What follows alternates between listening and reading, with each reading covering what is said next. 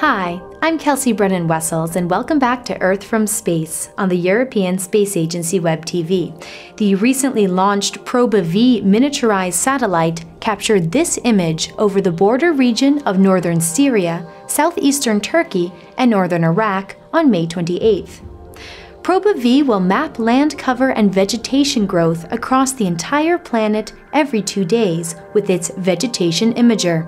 In this image, the contrast between the green areas, some with agricultural plots, and the sparsely vegetated areas is evident. It demonstrates Proba-V's ability to see slight differences in vegetation cover. Vegetation intensity and health can help in crop yield predictions and to map interannual changes in vegetation cover.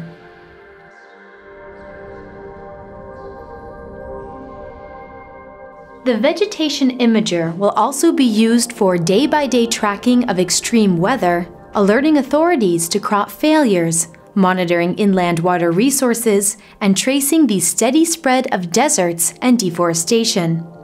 Now, the area pictured in this image is about 500 kilometers across, with large reservoir lakes along the Euphrates River to the left and another along the Tigris River on the right.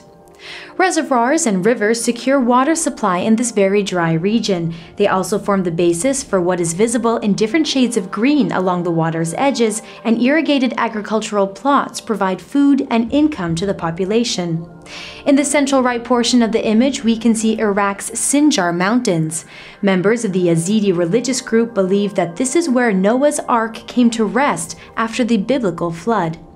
The Proba-V satellite is currently in its commissioning phase, which includes a careful cross-calibration of the vegetation imager with its predecessor on France's Spot 5 satellite to ensure data compatibility.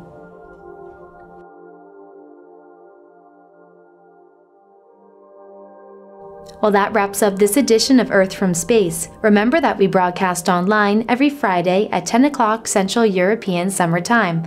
Watch us on our website or through the ESA app on your mobile device. From the ESA Web-TV studios, I'm Kelsea Brennan-Wessels.